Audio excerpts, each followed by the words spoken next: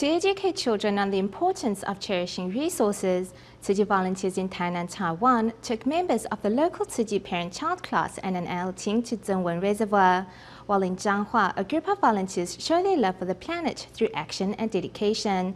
But first we go to Indonesia's North Jakarta, where Tzu volunteers and community members are helping to make our planet a cleaner place. This is a recycling event organized by the Tzu volunteers of Blue Ed. We don't have a recycling station around this area, so we decided to organize an event at this community. We are very thankful to community members for their support. Community member Norman Kwang Hock and his family members are here to try their hand at sorting reusable items. Sometimes people do things that will harm the planet for their own benefit. After attending today's event, I've gained a better understanding of how to sort my recyclables correctly. I want to make sure the planet is clean and tidy. I'm not afraid of getting my hands dirty. I can just wash my hands over there. By attending the event, community members not only learn how to sort their recyclables correctly, but also how to cherish the earth resources.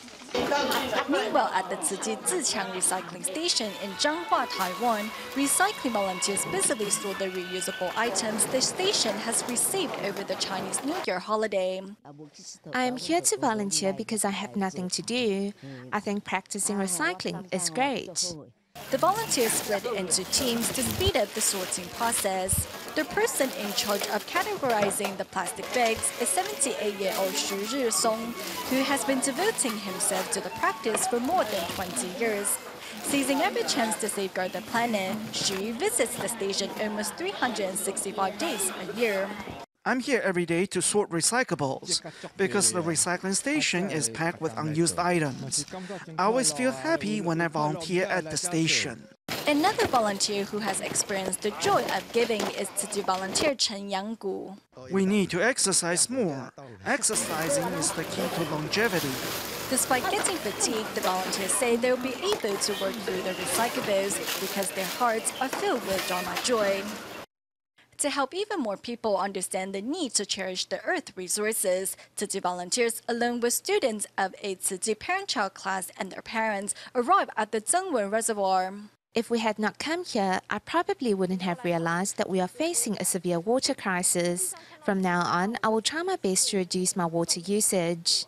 If it doesn't rain and members of the public don't limit their water usage, the Zhengwen Reservoir will declare a Stage 1 mandatory water use restriction.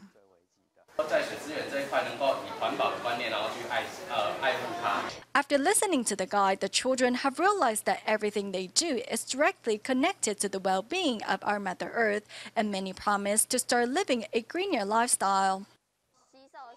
I will use less water when washing my hands.